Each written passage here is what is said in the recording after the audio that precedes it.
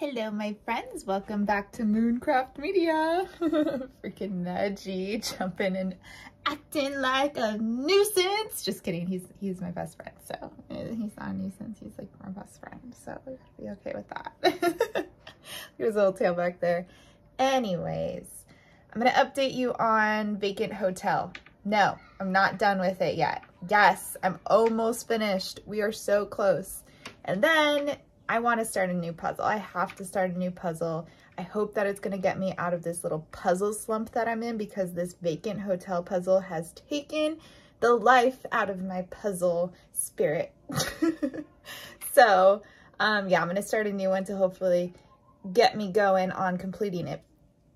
Finally going to finish Vacant Hotel, hopefully very soon.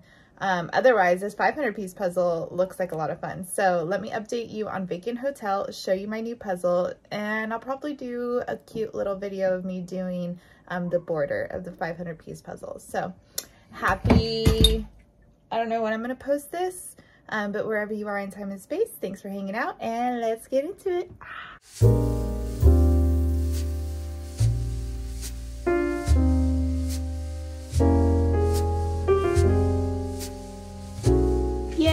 So I would say that this is pretty decent, y'all. This is all the pieces I have left. That is not very much. And we were able to pretty much stay organized through the whole thing. The question that we have, though, is whether or not there's one missing, because Mr. Nudgy likes to jump on the puzzle table so that he can get our attention.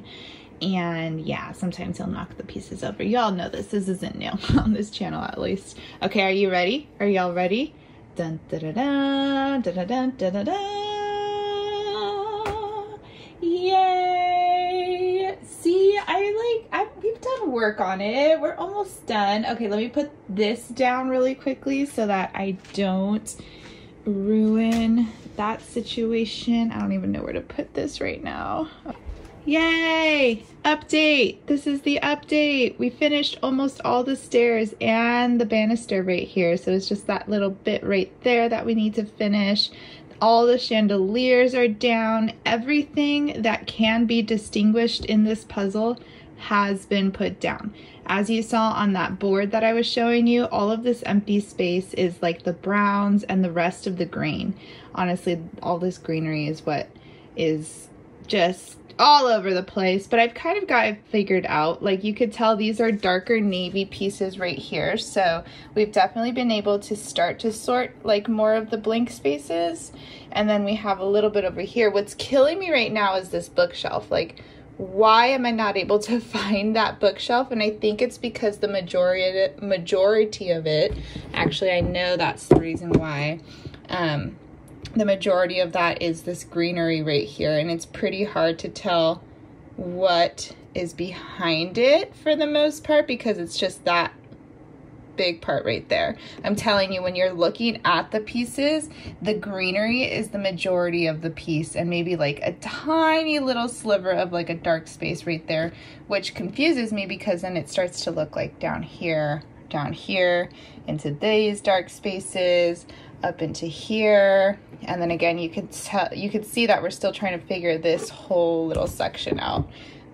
Is missing right there. So hopefully we can get that done next, because I feel like once we get this image down, because of the perception of it, we'll at least be able to kind of look into what we're seeing a little bit better.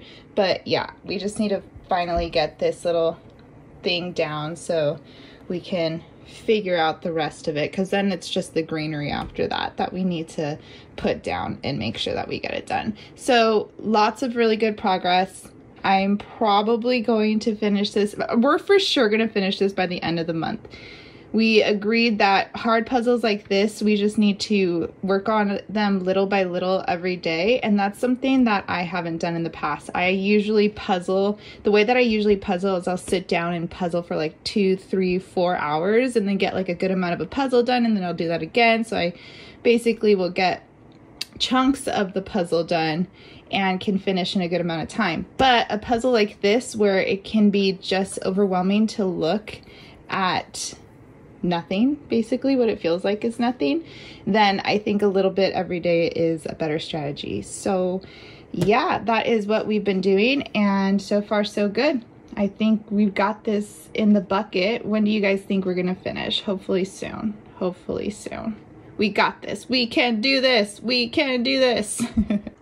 This is the cute little puzzle that I picked up from Barnes & Noble this past week. I literally was having a bad day and I was like, I need to go to Barnes & Noble, pick out a puzzle or a book, and a puzzle it was. This one was only $15, considering that it's a brand new puzzle released this year from, I don't know who this brand is, Galison. I thought that it was a really good, you know, little treat for myself. Let me try to open. No, I can't open it with one hand. Anyways, how cute is this imagery? Oh my god, I love all the kitty cats. So obviously they're the zodiac signs and cats illustrated within each zodiac sign. So I'm excited for this one.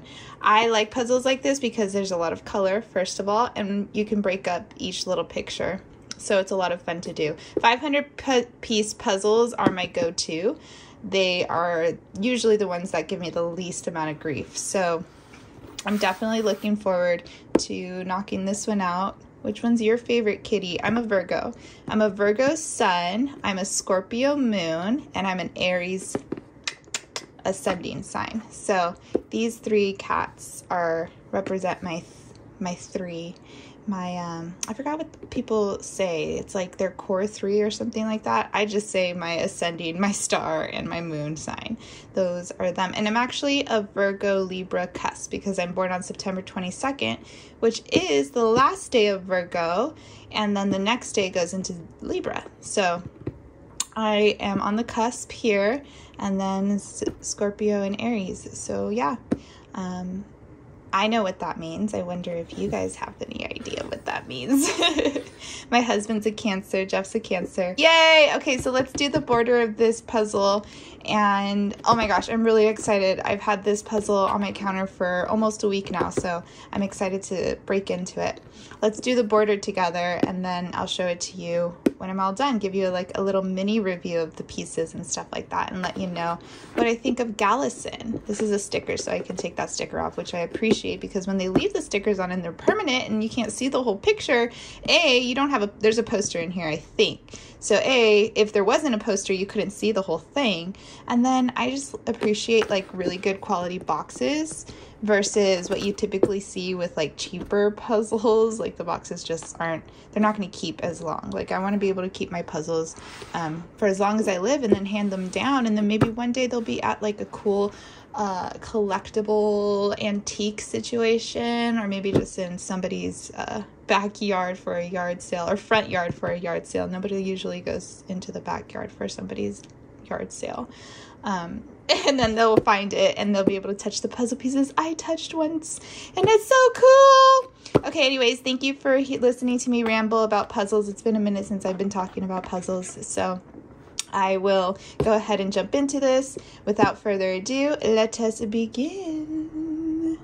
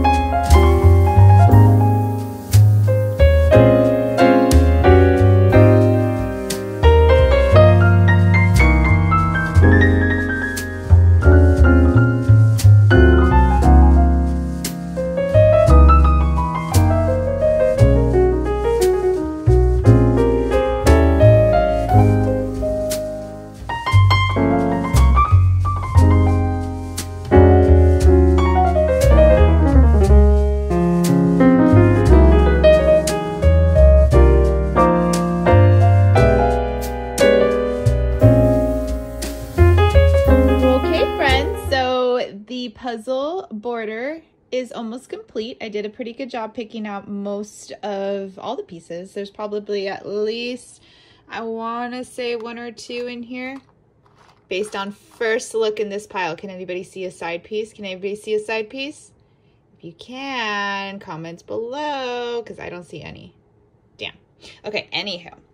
Yes, look at these puzzle piece quality, my friends. These are so thick. So these are definitely Ravensburger quality, but I like them even better because they don't have that softness look to them. I like the glossy look of puzzles, to be honest. Some people don't. I do. I'm a glossy puzzle jigsaw kind of person. And the white background's pretty cool too. But some of the pieces are white. So like this piece, for example, was white. Here's another one that's white. So a couple of them I was like, oh shoot, that's not the right side. So besides that though, very thick cardboard, so many different piece shapes. We have every single one represented. We have 4 out, we have 3 out, we have 3 in, 1 out. We have every single puzzle piece represented. So I love this puzzle brand. If you see Galison puzzles, I highly, highly recommend them. That's what you're usually going to get at Barnes & Noble, to be honest, though, is pretty good quality puzzles. They don't carry, you know, the Target brand puzzles or what you would see at like the dollar store and stuff like that. That's why I was happy this one was only $15, because considering the quality of the actual puzzle piece, 500 pieces, the illustration is like the cutest little illustration. The box quality is fantastic. It's almost like a board game box. And then look how cute this is. Yes, you get a poster, but on the back of them, they describe the zodiac signs as their cat personalities. How freaking adorable. Oh my God. If you screenshot this, or if you're watching this and you want to screenshot it and look at it, take a look, because that is so adorable. Mine says, Virgo, nothing feels quite like the presence of a Virgo cat. Soothing, understanding, and sensible, she is like a warm cup of chamomile tea after a hard day of work. The earthy Virgo is grounded in her sense of self. She is, what does that say? She is fastidious, astute, caring, and stoic. How adorable. I love it. I love it. Okay, and then the Scorpio. I want to read what my moon is. There is no worse fate for a Scorpio than a life of predictability. So true. Bold and daring, these cats are not for the faint of heart. These are the cats that people hook up spy cams for in their house to see what they're up to all day. They're brave, free-spirited, and sharp. I love that. Okay, and then my Aries ascending. The Aries is probably first to the food bowl in the morning, first to tell you when it's time to be let outside, and first to tell you when his needs aren't being met. It is rare for Aries to go so long without making it clear what he wants. He is bold, surprising, and social. How cute. I wonder why they give them, they assign genders to the cats, but it is what it is. Very cute. I love this. I love it so much that I think I'm gonna glue it, which I know I glue all my puzzles, y'all. I know, but I really do love this one, and this one I would maybe even frame with this cute little thing. I mean, one day if I ever have like a huge house and have like just a puzzle room, all my puzzles on the walls, and then I would have like the cute little inserts like right beside it, like it was its placard. So yeah, that's what my dream puzzle room is made of. Anywho, very great puzzle so far. I'm a huge fan of it. I think I'm going to get it done pretty quickly because it's actually a really, really easy puzzle, and I'm enjoying it as a nice slow puzzle, because honestly, someone also had commented in one of my speed puzzling videos how like you either love speed puzzling or you don't, and how they love to take their time with puzzles. I'm definitely on that train as well. I love to take my time with puzzles, and speed puzzling to me is more like a novelty. Like I would love to do it as a competition just because I think it would be an exciting thing to experience, but it's not my go-to type of puzzling method, I guess you would say. Anywho, thank you all for joining me today. Let me know what let me know your 3 in the comments below. If you don't know how to find your own, your three, your ascending, your star, and your moon, you probably know what your star is. Your star is based on your birthday, but your moon and your ascending sign, you need to know the location in which you were born, and you need to know the date and time. I mean, obviously the date, but you need to know the time you were born. That's how you're going to find where the moon was and when the sun was rising. That's your ascending. So yeah. Thank you all for joining me. I love you all, wherever you are in time and space. I hope you have a good one. Like this video before you leave and subscribe to the channel. Much love. Have a good one. Bye.